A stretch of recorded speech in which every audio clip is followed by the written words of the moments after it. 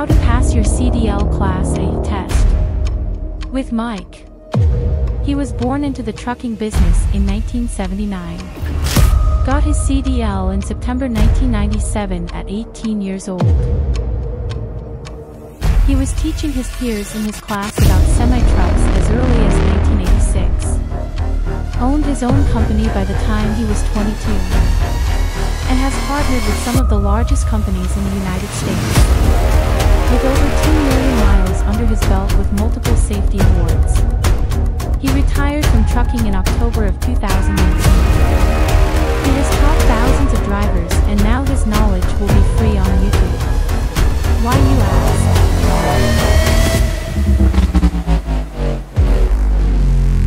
Because I'm about to pass the torch to you, trucker.